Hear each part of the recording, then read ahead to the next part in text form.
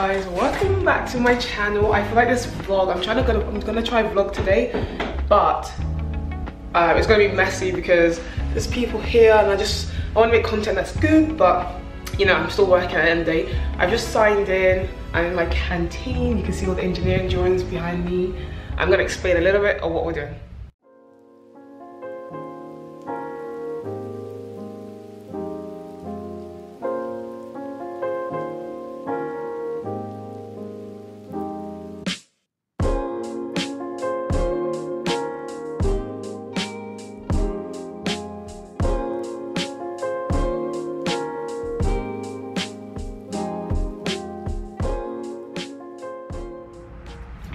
Hey guys, welcome back to my channel.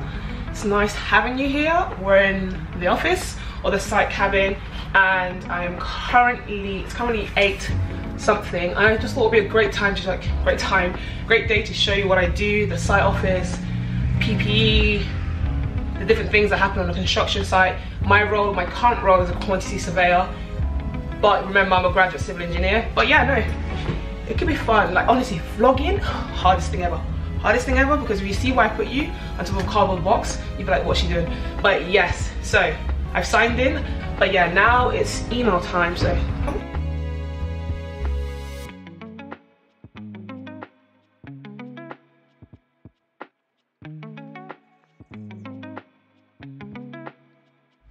okay, so I'm in the site office, and basically I just want to show you how it works here. So I'm here, I'm the quantity surveyor on the project, and there's a senior QS, but she normally works from the main office, like our HQ or whatever. Then we have the client works collaboratively with us. We have the project manager who sits here, and obviously the project manager runs the daily activities of projects, some of the commercial aspect, just the project management. We have the contracts manager who normally has various projects across the framework, so like he has this project and another project, and he works closely with us just to make sure that just to make sure things are working efficiently, like, yeah. And then we have the site engineer who sits and the site engineer does all like setting out, the CAD drawings, the drones, the 3D stuff. Is so interesting what he does. Yeah, no, so he does all of that, like the setting out, the surveying, the total station and all of that. And then you have we sometimes have an assistant PM, but he's split across 2 projects. But yeah, this is a site office. We sit here, we work, we have a PPE because we normally go on site. But yeah, so I'm not gonna go on site now. I'm gonna sit down. I have some stuff to do, and I'll let you know my to-do list.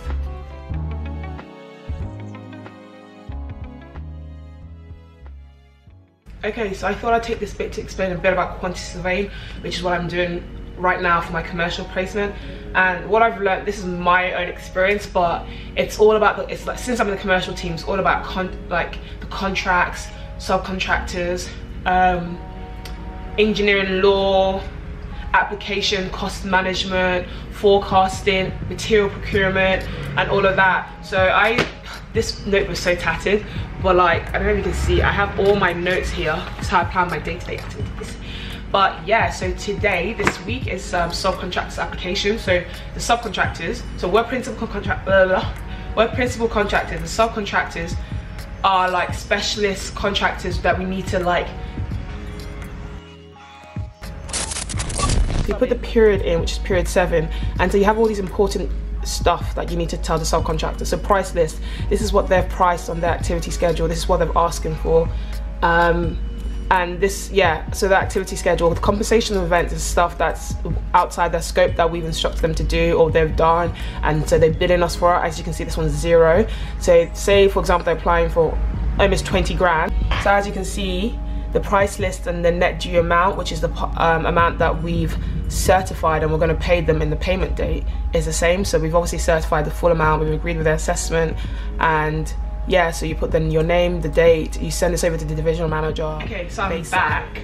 It's currently 10. I had breakfast. I had churros and with soy milk. We have it in the fridge. Anyways, I've done some of my to-do list, but I want to go on site just to see what they're doing, see the works. Like, we're working on a bridge deck, so like things happen so quickly. So I got my stuff, helmet, having glasses and of course boots. Because I'm a QS commercial, because I'm a quantity surveyor, I don't actually have to go on site that often, but I like to work closely with the operations team because it's easier, because like the compensations you're pricing for, or all these like activity schedules, you can already know if it's happened or not because you're out here on site. So I like to be here and see. So yeah, I'm gonna get changed. I like to wear my PP on top of my clothes because it's just easier. Plus it's so freaking cold that, yeah, nah, you definitely have to be double layered. But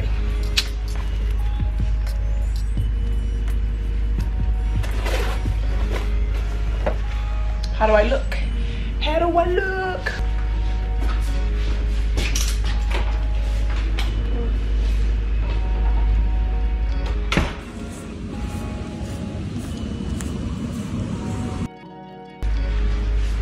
Can you see? I can't even get the lid off. Put the pin in there. Was it a two-prong when you summed it?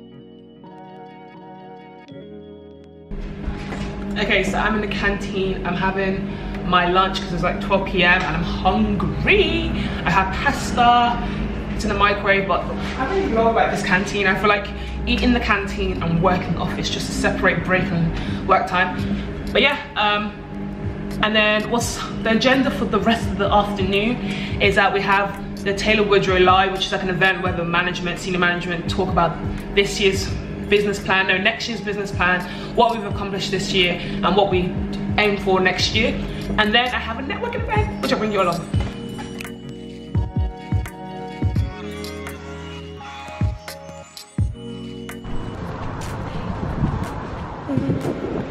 I'm walking to Oxford Circus. Well, not walking, I'm walking to the train station. But yeah.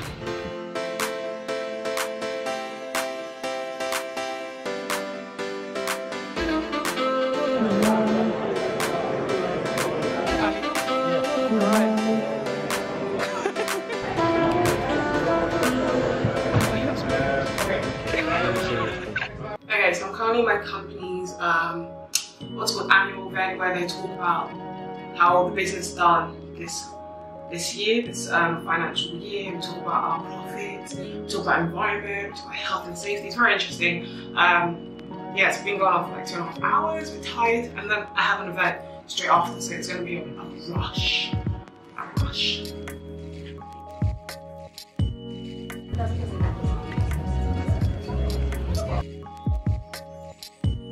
Hi, I'm Che, I'm a civil engineer as well. Yeah, she's from Lang, guys. She's always a contractor like me. But yeah, no, we're at ARUP. If you don't know who ARUP is, get to know. Yeah. But yeah, they're like the design consultancy company. They're massive, and we're here for Black History Month, and there's gonna have incredible speakers. It's gonna be really fun, and yeah, this building is so beautiful, guys. If I can like show you, like, just wait for after this, but I'm gonna cut to the video.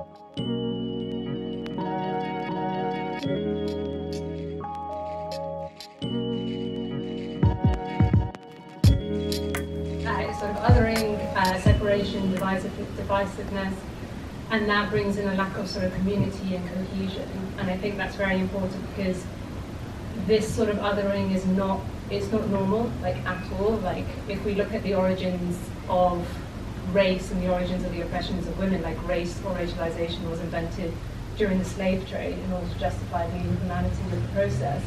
And that was done in order to justify in order for the economic gains of those countries. Pressure, no pressure. Okay. Hi guys, it's at the end of the event, okay? Do you want to introduce yourself? Am I recorded? Okay. Yeah. Hi, I'm Rachel Taylor. I'm an Associate Director at ARUP, Chartered Fire Safety Engineer. And what am I going to say? Just sort of connect with all of your kind of fellow Black engineers. Find them, they are out there. Join the AFBE. That's a great network for you. And just continue to work hard. Never be sort of disillusioned or disheartened by anything you go through. Keep going. I feel I've done that so far, and I want to keep going. And actually, we need engineers to make a difference in the UK, but also further afield, whether that's back to our roots in Africa and beyond. So keep trying, everyone. Oh, that's amazing. She's so amazing as well. Thank you very much. Okay, so guys, we just finished the event. So how do you think? How did it go? It went good. It did go good. It went good. It was so good. It was like, it was like all these people just had like unique experiences of being a black person, and like not even like the engineering field, just being black in corporate working life. And it was just so interesting. And we spoke to an engineer who also was on site, and she also works in ARUP, and her experience was very similar to ours. Yeah, you know, like when you just needed to hear someone else. Validation. Yeah.